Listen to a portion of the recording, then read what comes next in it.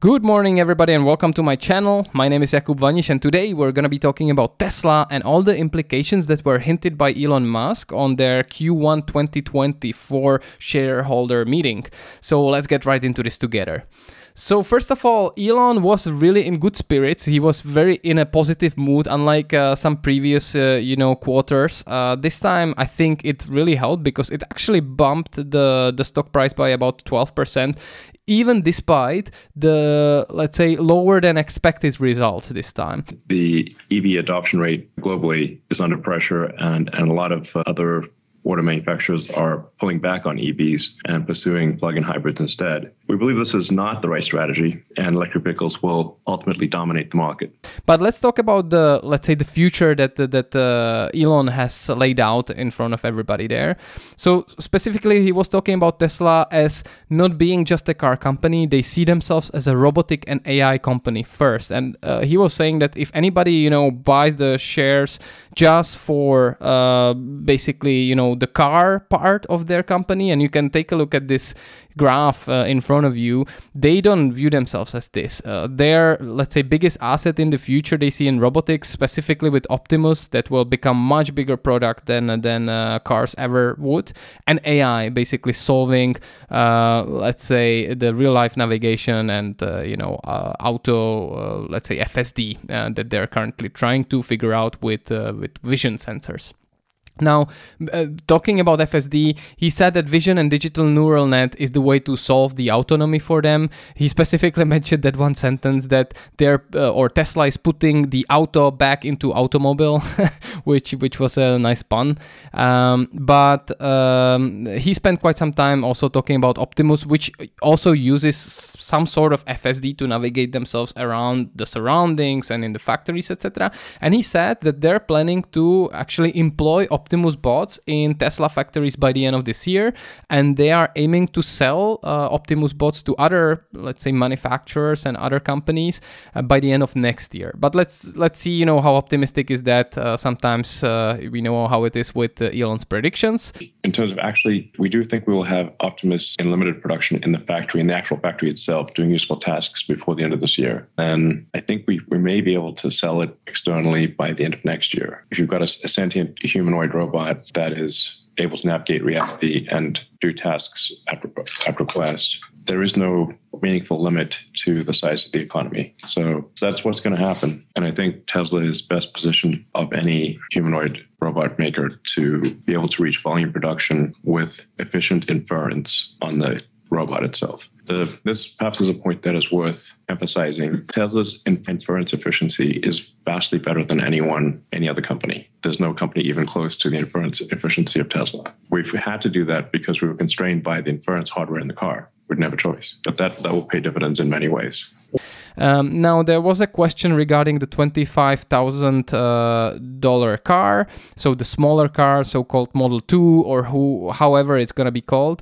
So he was hinting at the end of this year or beginning of 2025 production. Does it mean that we'll see a release date for 2025? He was not specific, but it is quite probable, but I would say maybe rather 2026.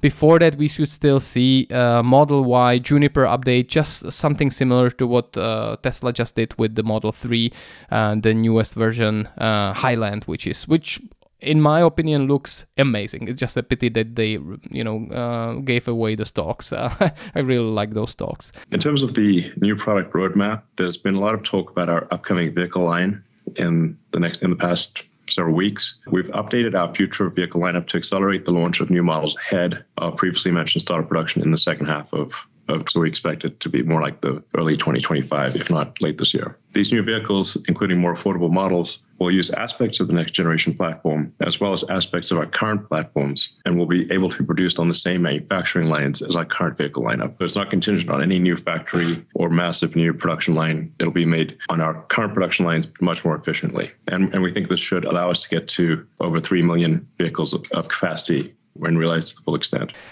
He was making an analogy with the FSD compared to elevators. He was saying that in the past, all elevators were operated by a person that was employed there and that was pushing the buttons.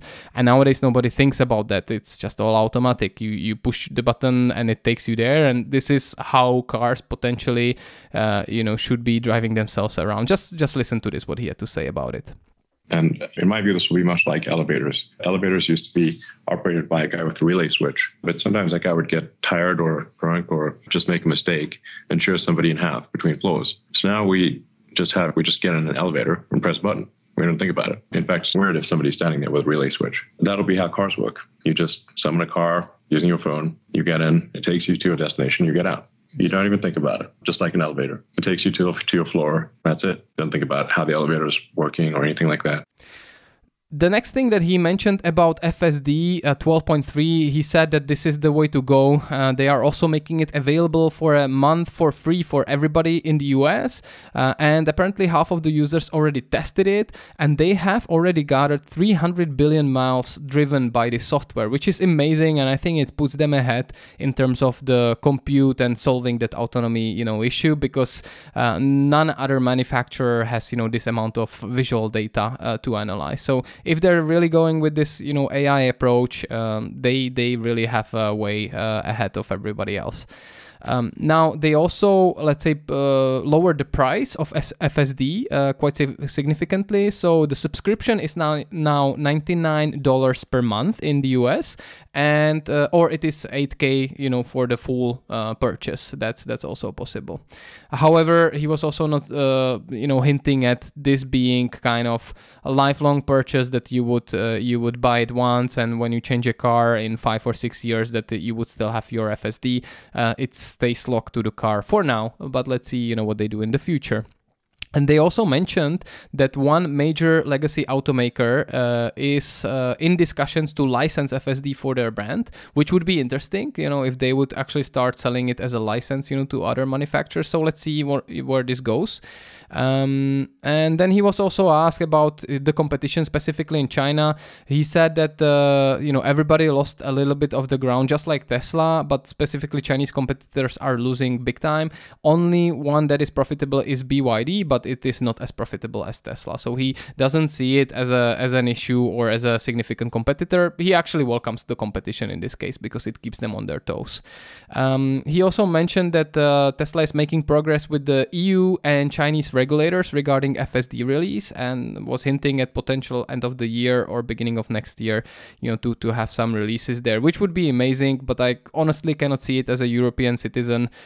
We have so many regulations and so difficult to get anything past the regulators that it sounds like a wet dream, to be honest. And then last point that he was talking about that I found very, very interesting. He was basically talking about, their whole fleet, all of those millions of cars that they already sold to work as a mobile data center. He was saying that even if it would be using, 1 kilowatt hour out of the, let's say, 75 kilowatt hours battery of the car, that's nothing, that can be constantly basically used by the car to like, especially if you're not driving, if it's somewhere idle, to work as a computing power as a kind of a data center. So they would potentially compete with Amazon with their AWS or with Google and Microsoft and Azure, etc. So this seems a little bit more far-fetched, but all of that, all of these news and visions, including, the positive outlook and, let's say, a tone in Elon's voice, meant that even, like I said, despite worse than expected results, they actually bumped the stock a little bit. Though year to date, I think they're down quite significantly. So it still might be a, right time to buy and stock up if you're into Tesla. So let's see, let me know what you think about this in the comments. Otherwise, if you would like more content like this, feel free to subscribe, leave a like, and I wish you a great day. Thanks a lot for tuning in. Cheers, bye-bye, enjoy.